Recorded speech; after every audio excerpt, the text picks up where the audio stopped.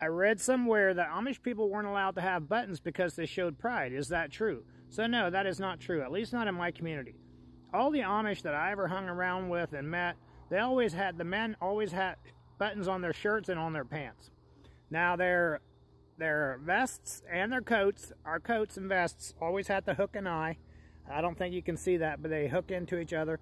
But I've never seen that on pants or shirts. Now I have heard that there are some communities, somebody told me there's a community in Missouri that does that, somebody else said a community in Michigan, but I've never met any Amish people from those communities.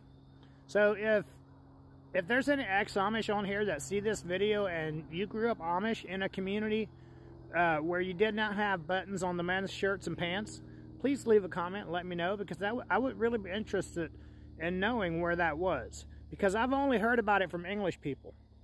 And the English people might assume that because they have the coats, they only see the coats with the hooks. They might never see the buttons. Usually don't see the buttons on the pants anyway, you know what I mean? And then the buttons on the shirts would be covered up by the coats. So it's hard to say. If I would really like to hear from somebody who grew up Amish, where the men did not have buttons on their shirts and pants.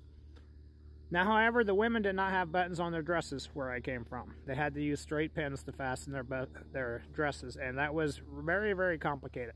Bless y'all.